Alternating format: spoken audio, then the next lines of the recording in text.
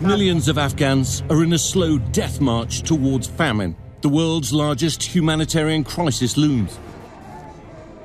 The UN predicts more than 1 million children are at risk of dying from malnutrition this year. This is baby Hamand.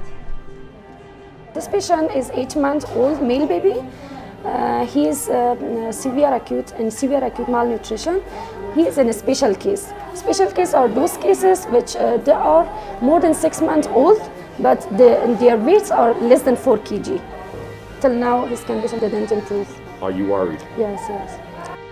His mother says she doesn't have the money to feed him properly.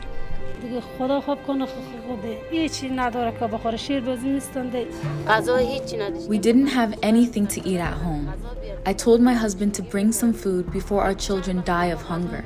Once he did, I asked him, "Where did you make the money from to buy all this food?" He told me, "I have sold our daughter into marriage." I started fighting with him and my heart stopped beating. I told him I'm not going to give away my daughter to marriage at such a young age.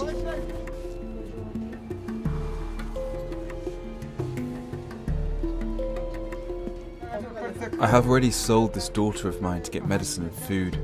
I have another daughter I'm willing to sell because of poverty and lack of financial resources to get food and medication. He wants to sell this child. He wants to sell. Sell it.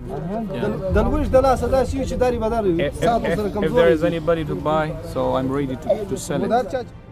23 million people in this country need urgent humanitarian aid. Combating hunger is a fundamental pillar of our faith tradition. Of the earliest revelations, brothers and sisters, even before Allah legislated prayer 5 times a day, even before Allah legislated Sawm of Ramadan, even before Allah legislated the zakat. Imagine, before you had to pray, there was one commandment to worship Allah, and the second commandment that came down in the Quran, the second commandment was to feed the hungry. وَيُطْعِمُونَ الطَّعَامَ عَلَى حُبِّهِ مِسْكِينًا وَيَتِيمًا وَأَسِيرًا إِنَّمَا نُطْعِمُكُمْ لِوَجْهِ اللَّهِ لَا نُرِيدُ مِنكُمْ جَزَاءً وَلَا شُكُورًا. And the believers are those who give of their own food, even though they need that food, but they give it to others, and they give it to the faqir, to the miskeen, to the prisoner of war. And Allah says when they give of their food, they say to the person, "Don't thank us, don't thank us. We are feeding you for the sake of Allah subhanahu wa ta'ala."